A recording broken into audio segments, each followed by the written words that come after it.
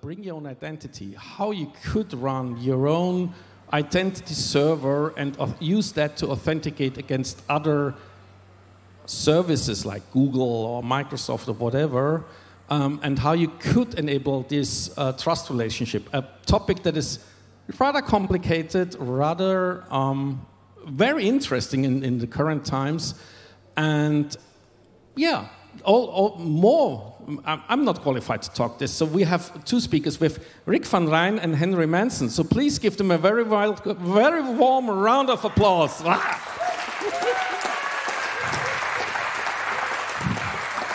Thank you.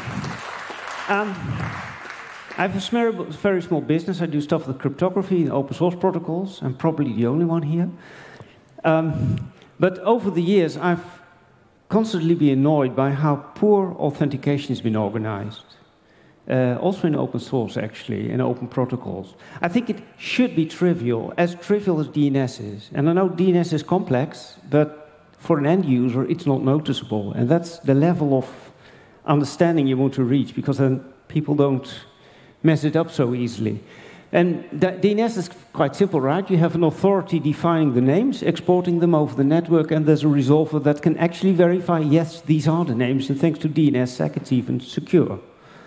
Why don't we do this with authentication? And if we can, please give users maximum control over their online presence, because I don't like if somebody else decides who I am and whether I'm allowed to continue to exist, or whether I'm allowed to be removed from the scene. I don't know if anyone of you ever deleted an account for somebody who perished, who died, and that's terrible. You have to jump through all sorts of hoops with the third-party providers. Also, if you're a security officer in a company, you would like to set a certain security level and say always two-factor authentication, for example. What we see now is that service providers, like GitHub, for example, decide you need to start using second-factor authentication because we think it's important, but as a user, you want to make that decision. So basically what we've been working on over the past few years is something that we bring to users, explain to users, bring your own identity. You're just someone at your own domain name, like you have an email address under your own domain name. But how we can make this happen with identity? This should be trivial, and it can be, because every relying party can connect securely to any other domain using DNSSEC, DANE, and TLS. We have the infrastructure to know who we're talking to what domain we're talking. And there are standard SFE records for quite a few identity providers. There's Kerberos, there's LDAP, there's Diameter. Diameter is radius, but designed for this sort of crossover thing, so it's the easier choice in this case. But there are standard SFE records for this sort of thing. That together means you can trust, you can find an identity provider under someone else's domain and trust it.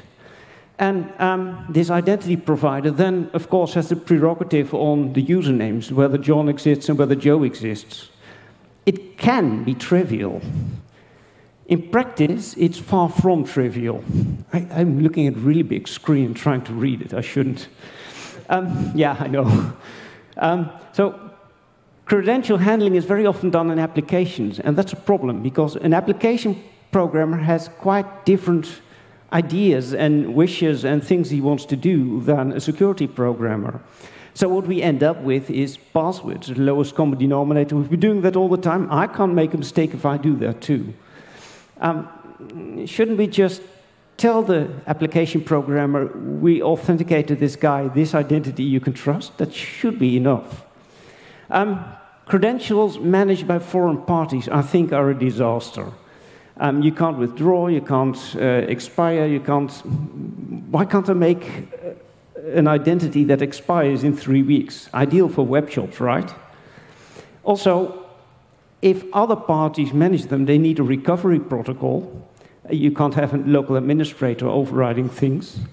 So you need some mechanism and some jumping through hoops to do this, and you end up supplying communication details, which means a privacy problem.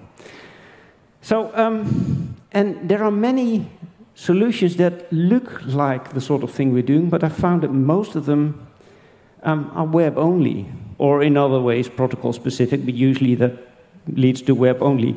Meaning IMAP has to reinvent the wheel, meaning just about any protocol has to do it again. So, in terms of technology I don't say bring your own identity, because that's like how users would experience it, but we speak of realm crossover. And there are ways of doing this for quite a few common authentication protocols already. And we made small extensions to existing standards and could then make this happen. SASL, in case you don't know it, it means that the server sends you a list of mechanisms you might use. Might be something like plain text, or it might be GSS API, or it might be digest MD5. It just gives you a list, and the client chooses which mechanism to use. And then they start passing tokens back and forth, interpreted through that mechanism, until the server says, yeah, you're welcome, or no, you're not. This is a very generic thing, and it allows you to negotiate what you want to do. You might go for a simple password, or you might go for something as fancy as Kerberos. Kerberos, in case you think it's old-fashioned, let me rephrase that into old and fashionable.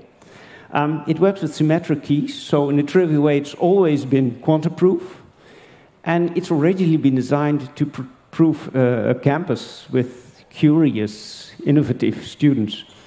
Pretty much what we have on the internet today, where everybody's challenging security all the time. And it's withstood the test of time with, of course, crypto updates. And lastly, certificates can be used for TLS signing encryption, and we also see ways of doing realm crossover for that. So I'm going to talk about these three realm crossover mechanisms, and Henry later on is going to do one of them. So for SASL.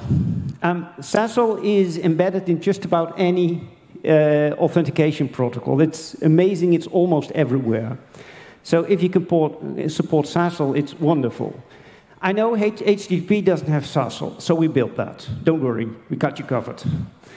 And to make this work, we designed a new mechanism for SASL. That's one of the extensions we made. It's a pretty trivial extension that anyone can make, basically. We call it SX over plus.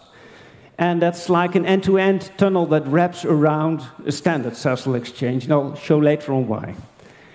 And basically, you have a server that wants to use something that passes this SASL, and then in the end knows that he's talking to John at example.com.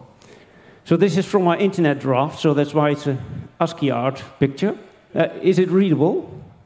Good, thanks. So let's say the application at hand is email, but keep in mind it could be anything. But let's say we want to have an IMAP server for a group, and it's hosted under some sort of domain somewhere, and John, who has an identity under example.com, wants to use that. And this will be the identity provider for example.com.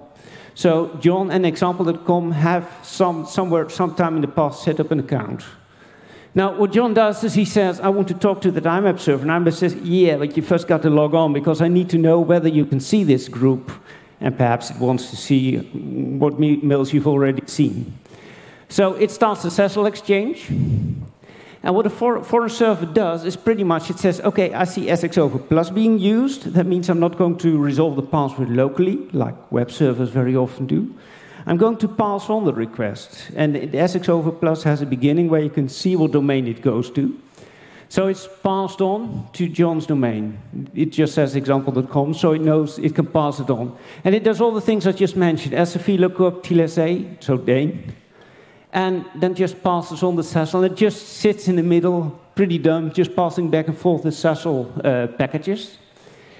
And at some point, the identity domain says, yep, this is indeed an account that we have, and it's called John. It doesn't say John at example.com, because he knows that. He validated that using the SFE and all that stuff. So the identity domain only says, stick John in front. So now the foreign server knows it's talking to John at example.com. It can relay back the OK, and everything can happen as it is.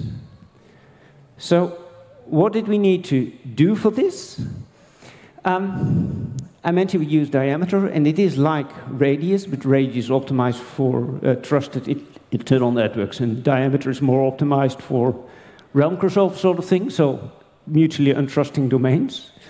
So we needed to define a couple, 3 address value attribute value pairs to carry the SSL content back and forth. That's pretty much all, plus, of course, the SX over plus mechanism.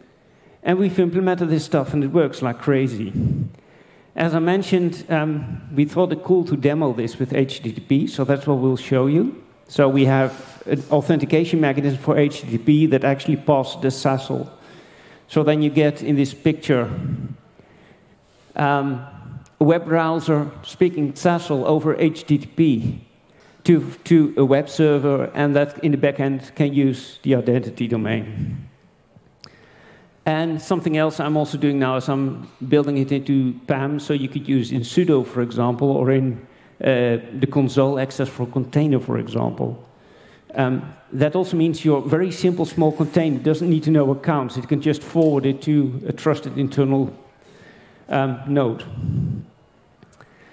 Kerberos is entirely different, but I think this is the gold path for what you want to do, because Kerberos does single sign-on. You log on in the beginning of the day, you get a sort of meta ticket, and you use it for the rest of the day to get additional tickets without effort. Kerberos even has realm crossover built in, but it's static. Meaning, I ask my Kerberos controls, it's called a key distribution center, so I ask my Kerberos realm controller, please hand me a ticket for a service I now want to see. And it says, oh gosh, I don't know that one. But I know a realm that does, so it says, I'm going to give you a key that I share with that realm, and you can use that to ask that realm for control. So then you have the client identity uses its own realm, and the service is at another realm. And this is realm crossover, but it uses static keys that have been pre-configured. Like, shall we say the name of my cat? Yeah, let's do that, and then it's set. All we had to do to extend this is to basically say, first of all, if you ask for a service that I don't know, I want to know what realm it is, what Kerberos realm, so what domain. So it needs to be able to look that up in DNS. Well, that's a text record. It's pretty simple, except when you need to pass it through IETF, but it's a pretty simple idea. And then the next thing is these two Kerberos servers, when they see, gosh, you're asking me for a service through DNS, I can look up what realm it has, but now I need to exchange a key.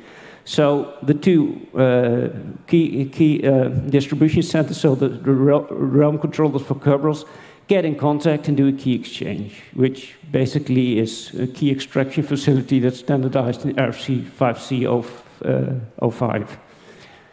Basically, they use the master key, add some seeding, and add some strings, and that ends up being a key that the two endpoints have without explicitly passing it. It's a lovely mechanism. And from then on, it might be for 3 weeks, for example, and the client realm would do that for everyone in the client realm can use these keys to address any service in the service realm. And of course, it might also be done the other way around, but that's independent. So this is a really efficient system, and also Kerberos bloody fast. So after the first has come through, you really have very fast access to a remote service. And this can service the internet. That's pretty much the idea. The entire internet can use this mechanism and use Kerberos for all their authentication. That's something Kerberos can't do now. So those are a few very simple things we added to make this possible. Certificates, we haven't done much on this, but we understand how to do this. Certificates have these funny names in their subject, right? They're actually an LDAP location. So they would look like user ID is John, and maybe organizational unit, an organization, and whatever. And then the domain is split in a number of components. The domain is very long now. I need to walk a long end for it. But this is basically a location in LDAP. And that is standardized. That is just something we don't do very often, but it is a standard. And even if you know the domain part, it has been standardized that you put LDAP TCP in front, find an SFE record, and then look up the LDAP server. Of course, LDAP can be encrypted with TLS after start TLS call, and then you can continue with the with DANE to make sure that you're talking to the right one. So yet again, the same structures: DNSSEC, DANE, SFE records, and you're there. You can look up things because these are locations for objects, and they may have attributes with X509 certificates, PGP keys, so you can use signing your encryption with someone you haven't talked to before. And the interesting thing is, it uses a slightly different name, but OpenPGP has this installed. If you use -R on PGP or GPG, you can actually pull in, based on the email address, pull in their key, if they set this up. Realm crossover can really be done very easily.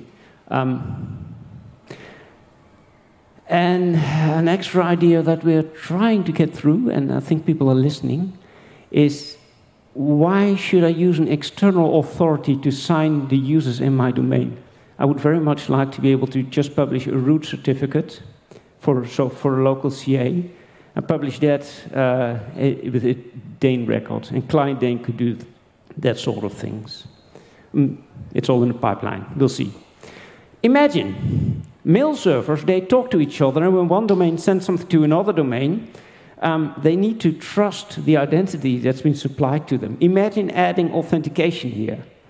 That definitely makes it more difficult to spam, and it also makes it very pleasant to select between the ones you trust and the ones you may trust or may not trust. So it can make you switch between whitelisting and greatlisting your mail server. It can be really valuable. And email, of course, was designed in the time that everybody trusted everyone. With 32 computers online, that was safe, I suppose. But you can actually expand on that quite well. And basically use these systems to retrofit more security on SMTP. SIP, that's used for calling, not just audio, but it's generally used for telephony and video calls and all of that. With a pleasant thing that, unlike all those platforms that we have, like Zoom, if you use IPv6, it's very trivial to make user-to-user direct connections. So just call Ulrike at openfortress.nl, you will be connected. Imagine adding Realm crossover there. You would know who's calling, because you could check. You would know if somebody is scamming you, and you might even look up information in their enum records, for example, to see what kind of person it is, and you might even find key material there, so you could start an encrypted call. Helpful, I would say. HTTP, well, Henry is going to show all about that, because I think that's one of the lovely, he came up with a wonderful way of building this into Mozilla, using a standard that is new, but that was already in Mozilla, but in theory it can be rolled out in other browsers as well, but they also adopt this new standard. Doing this doing SASL for HTTP authentication means you could add Realm crossover there, bring your own identity, so log on to Gmail, if they would support this, of course, but log into Gmail using your own identity managed under your own domain. And you want to stop using it, you just delete your identity on your own identity provider. If you want aliases, if you want to do stuff with groups, whatever you want, you're in control. If you lose your password, you go to your local admin, you have it changed locally on your domain. I think that beats having these 30 seconds expiration that Gmail uses while they don't implement gray listing properly. And here too, I mentioned that applications have problems with getting to the information. A web server can easily set a number of environment variables and pass the information over to scripts. So we made a simple protocol to allow you to, if you need to implement diameter in every single server, it's going to be a hassle because diameter isn't easy. So we made a very simple wrapper protocol that basically says we've got open authentication close requests and responses. They can be multiplexed And this turns out to be very easy to build into an application. We also made, instead of just a protocol, we also made a library to use this. And we have demonstrations for synchronous, threaded, and event-driven applications. So fork-based, thread-based, and event-based. And this, usually we copy these things and get things working very quickly. What this assumes is that within your domain you have a central node that runs diameter, and quick diassessle connects to that node. So you have one place that basically is the client for authentication. And all the others basically just use that. So we have had funding, but we can also hand out some of that to other people. And I'm very pleased to say that. Our work on SASL is, well, a project name we had. We did all sorts of nut and bolt work on SASL, and it's been sponsored by NLnet, including the PAM module I just talked about. Realm crossover as a mechanism has mostly been sponsored by NGI Pointer, which is a European Union project. European Union doesn't really like to offer you Facebook logins. And if I have to be honest, I don't very much like to say, Facebook is now going to decide that I can log on to this site that holds all this personal information about me. Somehow I think that's challenging them too much, offering them too much. So some of these NGI Pointer funds are remaining. And as I said, with the quick diassessle, it's really easy to make a modular extension to your server and to actually implement this. So if you're interested in this, we can probably help you with some funding. So contact us, contact me, for example. And what we'll be looking for is things with the most impact. So if it's generic, it's interesting. If it's a frugal proposal, we can do more of those. And if it ends up in the core distributions, we say, hooray. So if you think this is interesting, if you want to implement it, talk to us. And that's where I hand off the microphone to Henri. If you download these slides, then there are many links to documentation and backgrounds. I won't go over those now, but if you download them, there's extra goodies. Good. Now to train LibreOffice. Terrible program.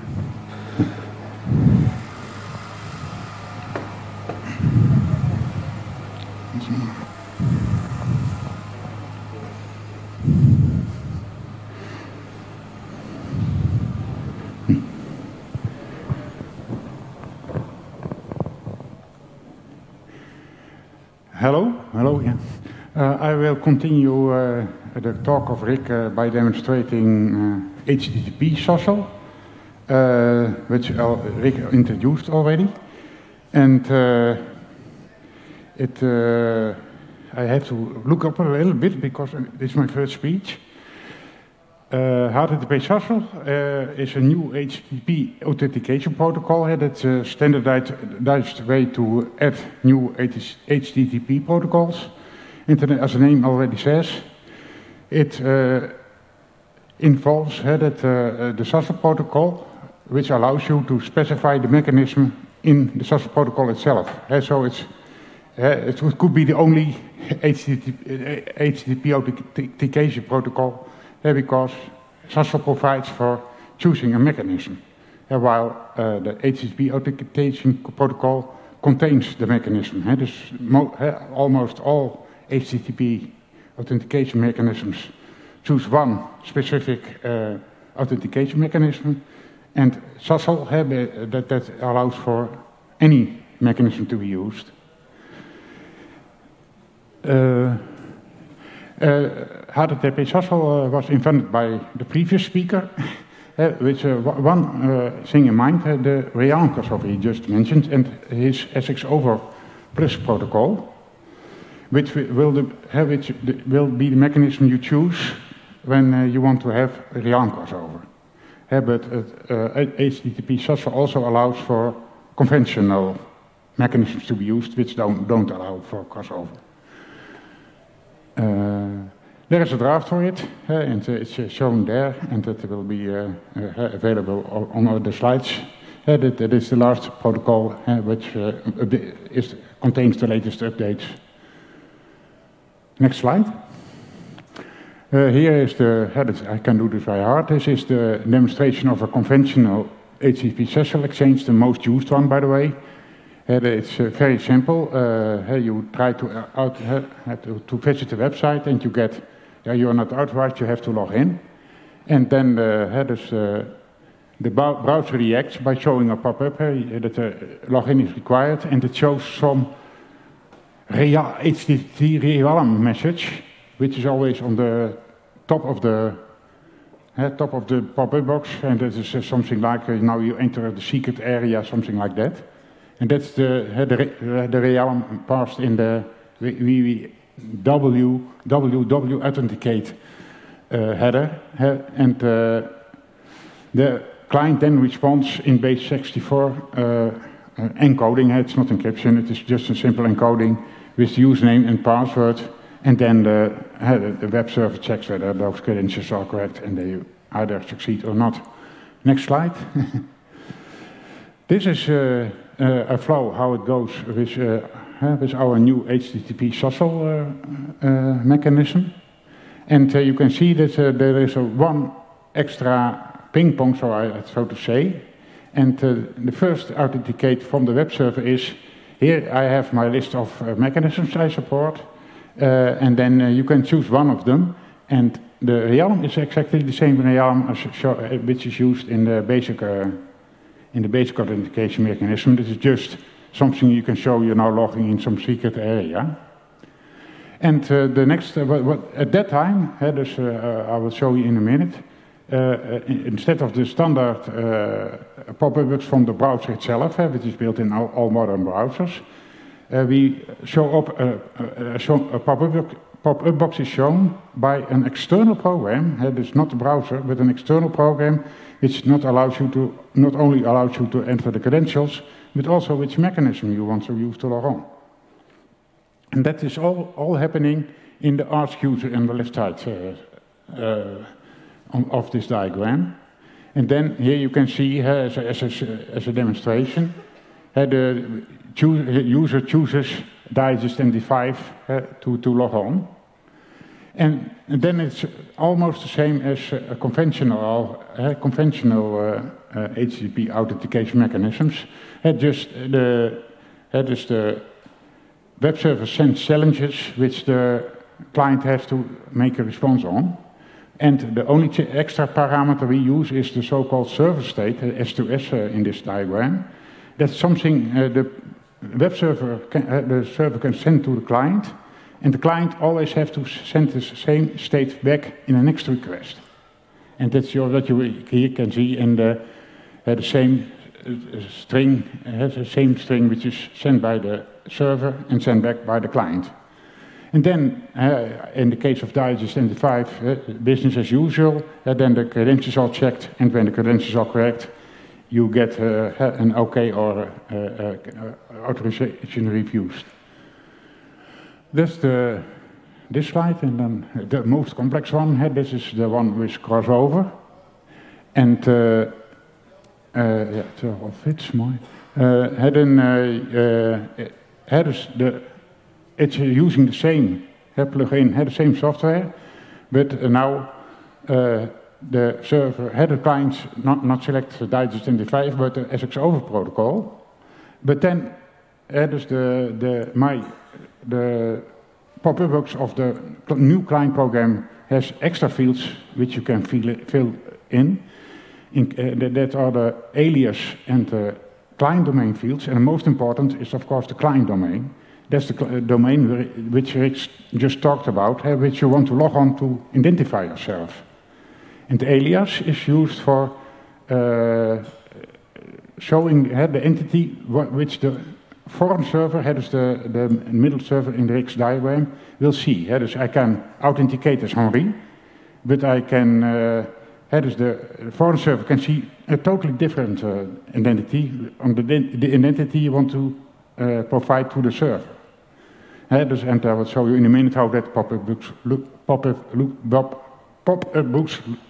box looks like. Let's see. Then dus on the first, after the client has chosen SX over protocol, it's nice to indicate what's inside the encoded client to server field, which you see there. And then just to make it clear a little bit how crossover works, that contains the client domain you want to log on to. Not to be confused with the realm which is shown on a pop-up box. It is the client domain you filled in the pop-up box of the client program.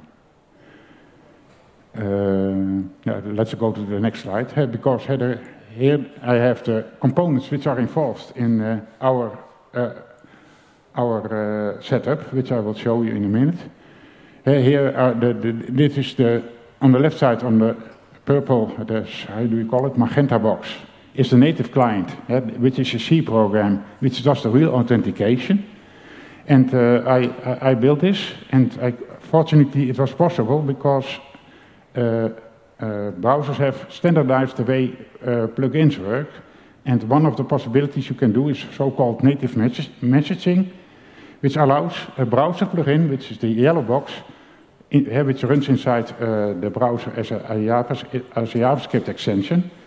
When you set it up correctly, then the plugin is allowed to talk to an external program. You have to organize it. You have to organize it yourself, so that not any program can talk to the browser, which would be a huge security risk.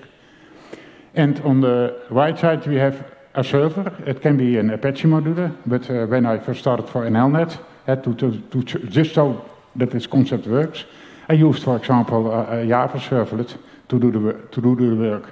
And it was, of course, only a conventional mechanism which was then used. And I think everything I mentioned here is done. And here next slide is okay. And here, maybe you will recognize some of the components which Rick showed in his Realm crossover talk. Because here are the components in the Apache server and the identity provider. These three things, I have no pointer, but the blue, the green and the red box are the same components which Rick showed in his slide. How Realm crossover works. The three parties. The Apache server contains the 3-diameter client, which talks to possibly a different 3-diameter server, a server on a different domain, and 3-diameter allows for that. And I will have to have a look on because it's a little bit complicated. I did the rest by heart, but this is because the Apache module which is used here, which is capable of doing diameter social, is one of the two Apache modules I wrote. I started with a simple one, which really involved that the entire authentication was done in the Apache module or on the same server. And this module, which allows for to authenticate on an external diameter server, is called the module for the diameter social, which uses, what was it, quick diasocial protocol between the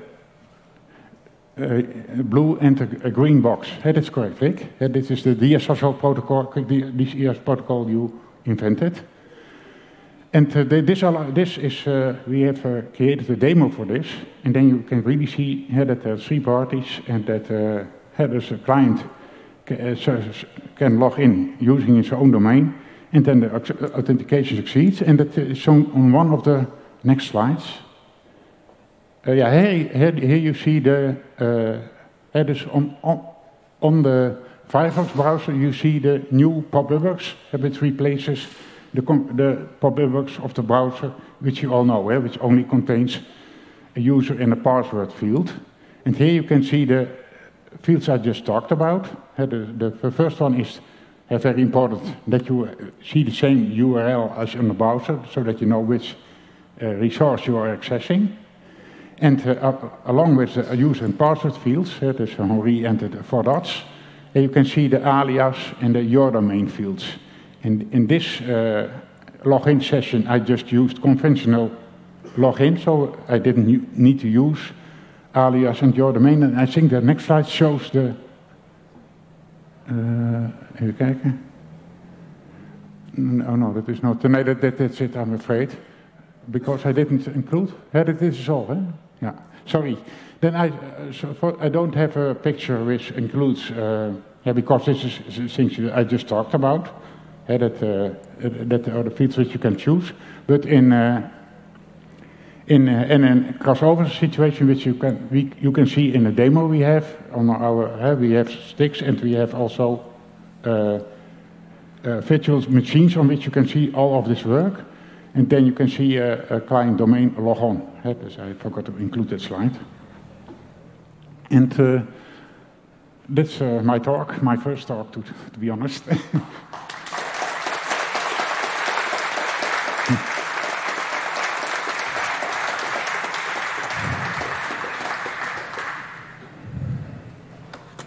Thank you very much, both of you. We do have some time for questions and answers, so if you line up at the microphones. We also provide the possibility to ask questions through the interweb. So, just a second, I would like to check with the Signal Angels. Do we have any questions? Unfortunately not. So, good for the gentleman in the first row. Please ask your question. I have 2, actually. So, first of all, do I understand correctly that you will then use something like DNSSEC to set up trust with parties that you do not know? Yep. All right. DNSSEC, DANE, and TLS usually. All right. Question number 2 is, so SAML obviously is another way for cross-realm authentication. Is that something that you compared with? I think some of the problems with the SASL seems that you still are a man in the middle, which overcomplicates it a little bit. I think if you do SAML, you completely redirect and you just wait for the answer. Yeah, definitely. If you log on to your email, you have to use SASL. So that's why we have 3 solutions, because sometimes a protocol says use Kerberos, use SASL, or use whatever else. SAML can usually be included in a protocol, and among that, there is a SAML mechanism for SASL.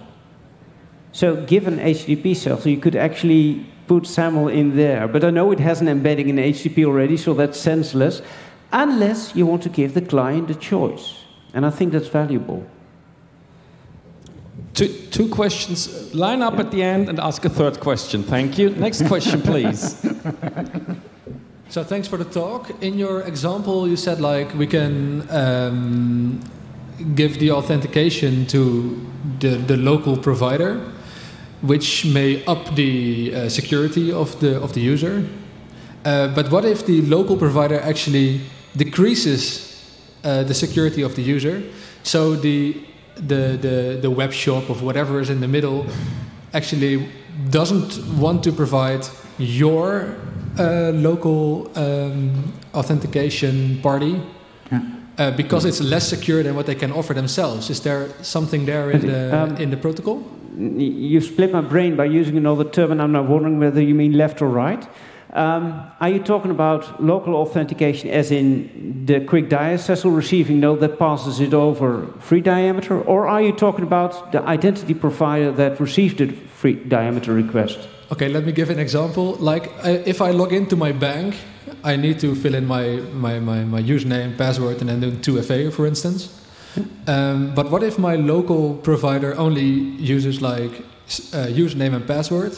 So my bank would actually say, no, you cannot use your local provider because it's less secure than what we can offer. Your bank wouldn't know. Your bank would only see whom you logged on. And you are in control of the security of your bank account. I have advice for you to do it well. This, by the way, is very much what banks like, because they are not interested in security, they're interested in covering their ass. True. And you're interested in getting the best security, probably better than your bank wants. Sorry. If it's evolving into a dialogue, let me cut this off here for a second. Feel free to come back or to continue this at the bar. Thanks. There's another question lined up, so please. Hi, thanks. I have a question that's sort of usability related. Do you have any ideas on how to guide a user into which authentication method they should choose? Because choosing digest MD5, I mean, you and he understands it, but my mom doesn't. No, but your mom probably has a system administrator who insists on particular practices. Not really. Of course, we would like to encourage the user to use crossover SX crossover whenever possible, because then you can use. That's the only protocol currently which uses your own identity provider. And all the other protocols are normal, so to speak, that the authentication takes place in the same domain as the server. Yeah, but you are, I think, also making the point that if you give people more freedom to choose, they might shoot themselves in the foot. It's also, if you take email as an example, you don't usually configure in your email client which specific authentication method you would like to use. Your email client sort of chooses one that sort of makes sense. Actually, to some degree you do. Because it's SASL and you do say stuff that you won't allow over plain text connections, for example. But there are ways of setting these things, and given that you have one option available or three, and basically what SASL does, it matches the overlap between the server offering and the client's ability and finds a good one, maybe the best one, but if you're willing to accept all three options, then it might choose any. You would want to control this to some degree. Thank you. Yeah, thanks. I see a discussion group forming at the bar after the talk. We might get drunk if we don't care. Before we get to the next question on the mic, are there any questions on the interwebs for the speakers? Harold, Signal Desk, any questions? Nope. I see shaking heads, so please go ahead. A very practical question. You mentioned the Apache web server, you mentioned Firefox. Obviously, there's no reason it couldn't work for other browsers, other web servers, right? Sorry, there is an NGX implementation. I can answer the question. Currently, though there was some kind of standard being built for all browsers, and currently, there are only two real ones left. It's reality is Chrome, and Chrome consists Safari, currently even Internet Explorer, and of course Chrome itself. That's the one engine, and the only real other engine is still Firefox. And in principle, it would have been possible to implement this on Chrome as well. But there's one addition which Firefox added to the native messaging, which involves that you can intercept HTTP requests, and then the Firefox browser plugin can wait in the form of a so-called JavaScript promise for the answer of the external program on a request. And unfortunately, Firefox is the only browser who implemented that. And up to now. I mean, it is a standard. There's no reason why others couldn't. But there's no current use case. We define a use case, so we hope to push that. We were very fortunate that Firefox made that extension. Otherwise, I couldn't create a demo which I created for this, not only crossover, but the entire HTTP SASL and external program. We really wanted to pull credentials away from the browser. I somehow feel iffy when I need the same environment for looking at advertisements and logging onto my bank. So you want your credentials outside the browser. And underneath the application, so in the HTTP layer. These were very deliberate choices. You could, of course, implement this entirely in JavaScript, but then you wouldn't have access to Kerberos, for example, unless you build entire Kerberos in JavaScript, which might be a bit of a security problem. Did we answer your question? Yes, thank you very much. Good. Long answer, but a good one. Thank you very much for that. We have, yes, please. A couple of quick ones. I was wondering about the replay attacks. I didn't see any binding into crypto protocols in here, or did I just miss it? I couldn't read all of the slides from back there. In any decently designed protocol, you have an explicit connection that wraps everything that goes on. HTTP made the choice to have independent packets that have no notion of a connection, no identity to link them, and you can send others in other connection. That is a big problem, and that we managed to get this secure, but the replay attack answer, because of this design, usually is use HTTPS. I'm sorry, the web doesn't have a better answer, so we don't either. Yeah, so that's actually why some of the newer authentication protocols tie the HTTPS parameters into the authentication. It's called Universal Second Factor, UTF. But anyway. Yeah. In special terms, it will be channel binding, and we do that. Yeah. Okay, I can elaborate a little bit on the implementation of crossover in HTTP SASL. Though HTTP itself is stateless, Rick introduced the server-to-server token in the HTTP headers, and the implementation of crossover in diameter contains the so-called session ID, which will be disposed by diameter when the session is complete. And so when you then try to replay that, if I'm correct, the diameter won't accept it because that session ID is no longer valid. Okay. Dus I want to, dus the S2S, dus in most of our current implementations is not the real state of the server, but only so to say indirect. It's the session ID of a diameter session, but not a state which the authentication is currently in. Yeah. Because then you are totally correct when you do that. I even made a proof of concept of that, because we would like to have for normal protocols the HTTP server to be stateless, but then you can very clearly see indeed the risk of replay attack, because of course that succeeds, because then you don't have the challenge response system anymore, because you have all the state. It doesn't matter whether the state is encrypted or not. You have all the state into the S2S, and then you can just replay the last pong, so to speak, you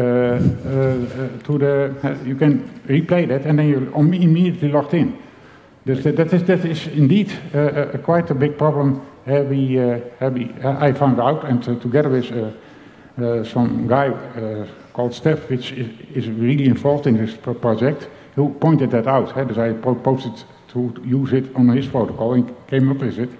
And the only way, we have to investigate it further, but the only way to circumvent it is indeed using a secure protocol such as HTTP. Yeah. But he's right, it is not a complete answer to replay attacks. And I do have to move that conversation over to the bar, because we're unfortunately out of time. I'm very sorry for that. So please give another last warm round of applause for Rick and Henry.